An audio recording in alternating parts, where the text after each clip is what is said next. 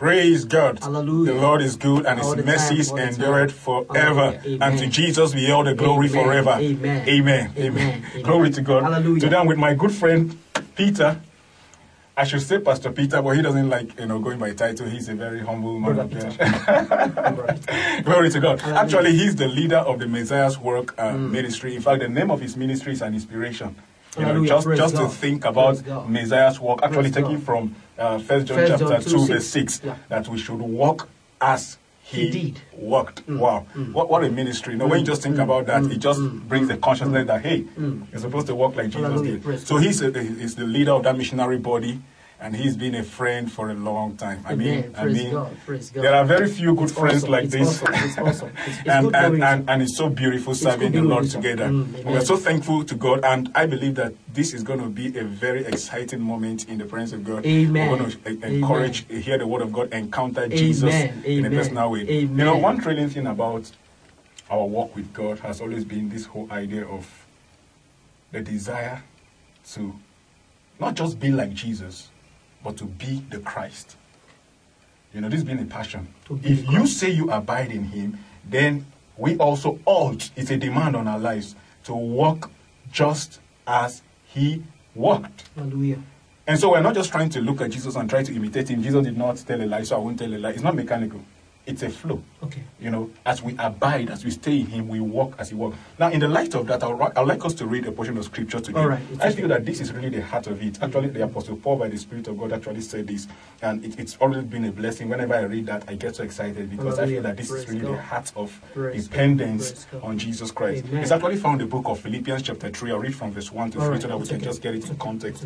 He actually said, "Finally, my brethren, rejoice in the Lord.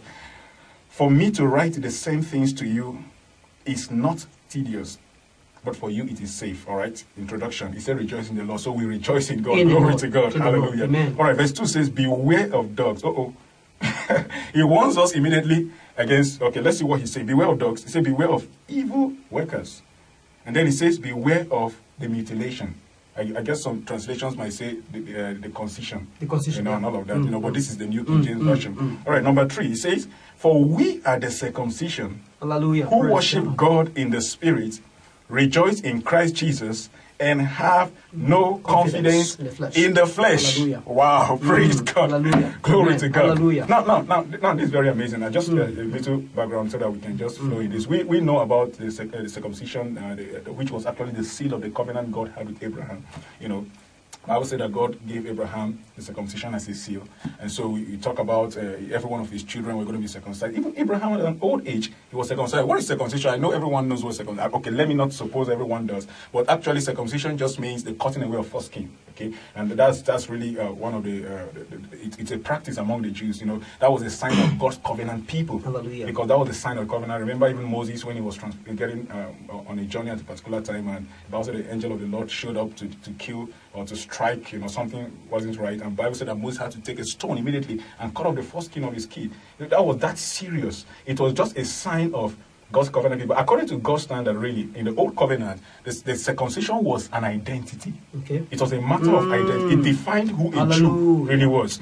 Such that even in the New Testament, when you read the book of Acts chapter 15, you discover that there was this issue of those who get born again, the Gentiles, are they supposed to be circumcised? So all to the old covenant, all to the Bible, especially the epistle, you see Paul attacking this whole problem of trying to bring in the old covenant circumcision into new covenant life, which he fought, all through scriptures. But you know what amazed me? That this same Paul could still come and say, there's a new kind of circumcision. How would he even use such an expression? First of all, he tells you, rejoice in the Lord and all of that. Then he says, beware of dogs.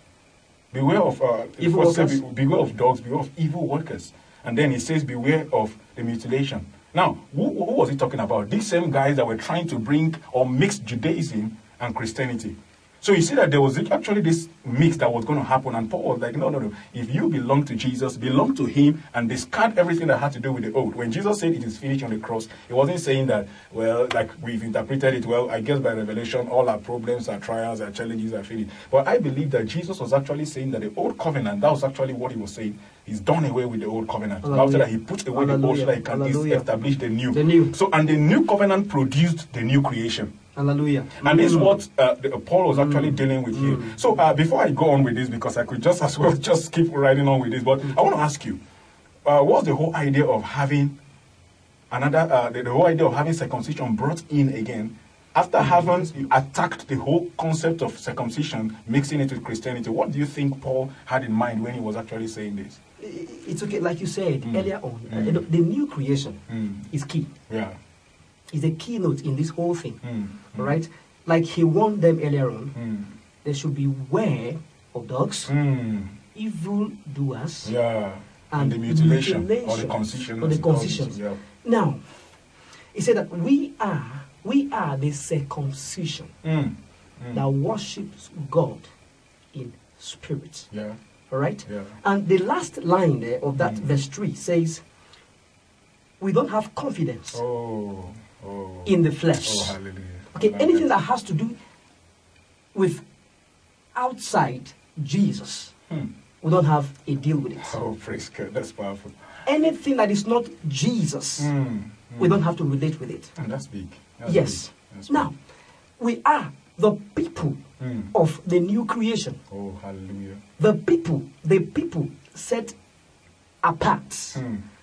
The new breed of beings. Hallelujah. Hallelujah. And so we should beware of the old ones, the dogs, the evildoer, the mutilation. They're trying to bring in the old into the new. Trying to mix the old and the new. Yes, I think at this point he was trying to, the Philippi, he was trying to make them be aware of the new life that they have gotten in Christ Jesus. I believe in this he was relating directly with the Philippi. Okay, in this sense. Okay, trying to make them know that what the Jews are trying to introduce them into is not it at all. We have a new life there in Christ. And they should.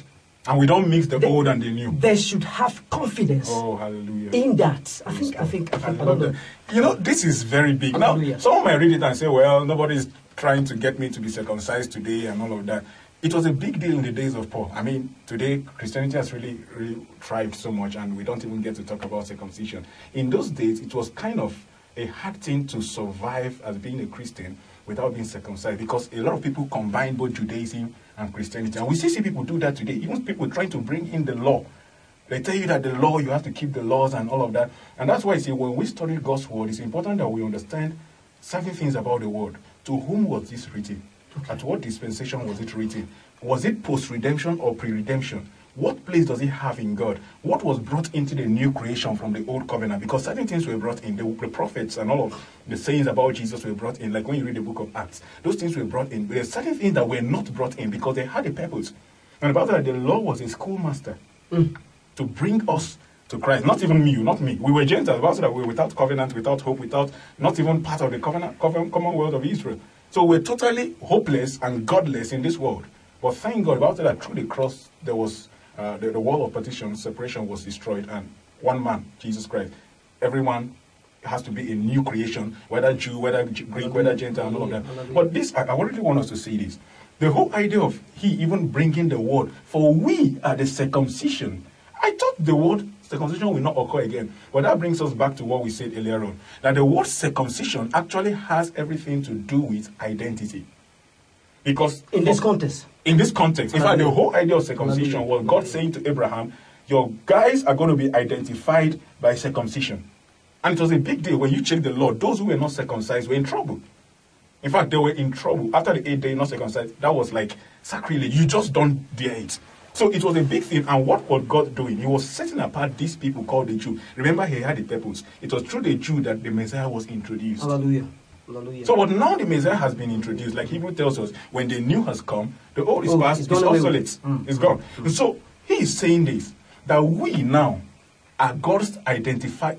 We are the ones having God's identity. The current present God's identity. Now, this is not to say, the people who say that the Jews have been replaced by Christians. No. God still has his covenant with the Jews. He still loves them, and he has plans for them. But the truth is that the old covenant has been done away with. And eventually the scriptures say all Israel shall be saved. And the gospel is going to be preached to them. They're going to get to hear the word, the prophetic, the end time prophecies and all of that. God has plans for Israel, the Israelites, the Jews. So we're not discarding them. They are God's people. But the point is this. God is saying that my new order now is that there is a new set of folks who are called new creations. We're not even talking about new covenant people now, because you can't tell me new covenant when I didn't have the old.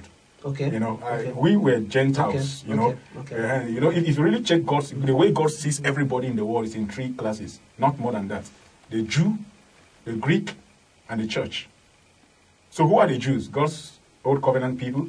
Who are the Gentiles?